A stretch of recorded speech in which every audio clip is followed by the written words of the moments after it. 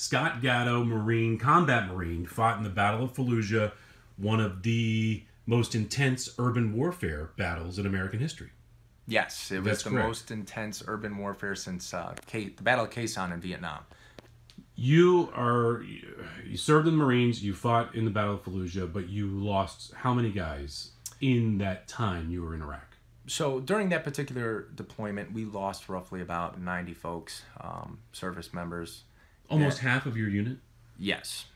So while we were over there, it was obviously door-to-door, intense urban warfare. You don't know who's behind the next door in the closet, and there's more than likely someone in a house waiting for you on a day-to-day basis. And on a day-to-day basis, we probably cleared 150 to 200 homes a day per squad.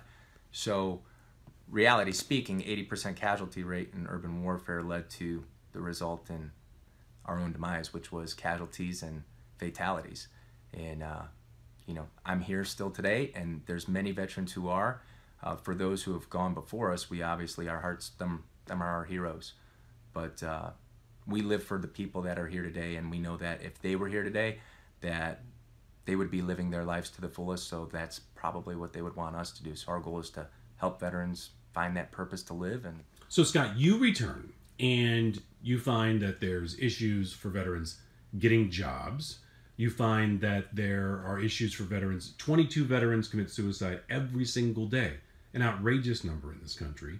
And you find that veterans getting back together with each other is a big help in moving forward with your life after you're out of the service. So you start Reunite the Fight. What does that mean, and what is your group? So Reunite the Fight is a group of guys that I served with and fought with in the Battle of Fallujah. There was 4 of us.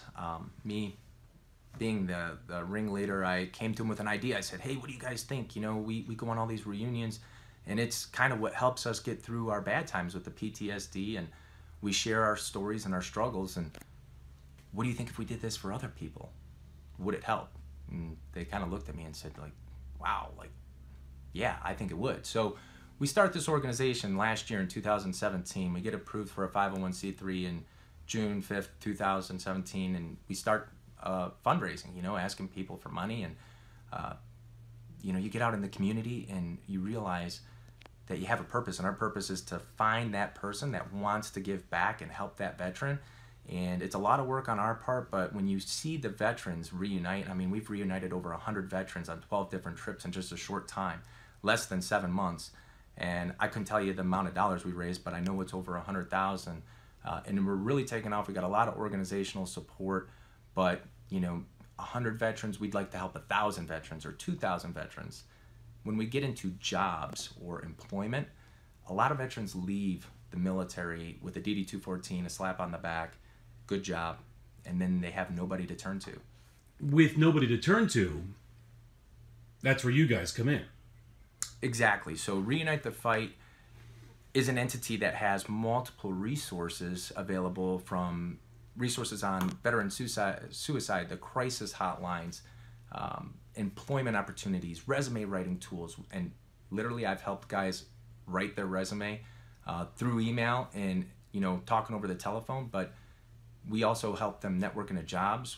I helped 8 veterans get a job last year, and these were jobs that were $55,000 a year or more. But it utilized their special skill sets and helped them get to a different place in their lives and better their families, while also giving them a sense of purpose. The bigger part of Reunite the Fight is that bond, forged in fire. We always used to say, I mean, Sun Tzu said in a book of The Art of War, if war does not kill the warrior, then having no purpose for him will. And so when that kind of really hit home with me, and getting veterans back together, restoring camaraderie, giving them that purpose, seeing their faces light up, when you can experience that and be a part of that and see exactly what it does for them to just simply shake hands and hugs again, it's emotional, it's intense, and that's why we do what we do. So Scott, we are talking about helping as many veterans as you can. It's not easy, but here's one way.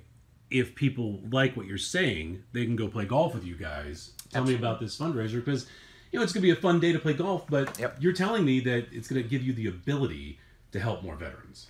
Yeah, so like we spoke about, Shawn, is veterans on a day-to-day basis have really 3 issues with reuniting with their brothers and sisters. And that is simply they don't have the funds, they don't have the time, or they don't know how. So what we do is we provide them those tools. We set up the trips, we put it out on social media, and we do it through our network channels for people who don't, and community involvement, through word of mouth, so to say. And so veterans have the opportunity to contact us at our email at info@reunitethefight.org and inquire about a trip or volunteer to go on a trip and volunteer some of their brothers and sisters that they've served with. Obviously, the biggest challenge is finding donations. Right now we've took 100 vets and 12 different trips in less than 7 months. If we had more funds, we'd be able to do more, help more people. More people are asking, more veterans are reaching out to you saying, I want to go, I want to be with my guys, help me do it. But you need help to get that done. Yeah, so what we're asking is, if you know of a business, if you know of a corporation, especially with the tax breaks that we just got this year, it's going to change the game for a lot of people and what they have to do to donate their funds. And we hope that they'll look at reunitethefight.org to try to be that organization that they can go to and say, I want to help a veteran. And I know that if I give my money to this organization, 100% of that proceed is going to go to that veteran or that frontline soldier or that, Navy pilot or whomever, the veteran may be, woman, man, in this day and age, it doesn't matter if they wore a uniform, they got an honorable discharge, and they raised their right hand and volunteered their time and sacrificed their life for our country, then we want to give back and help that person get to the next step of their life. No question. One way of doing that, June 2nd, the golf outing at Rattle Run in China Township, right? And so you have, it's going well, but you have room for some more teams.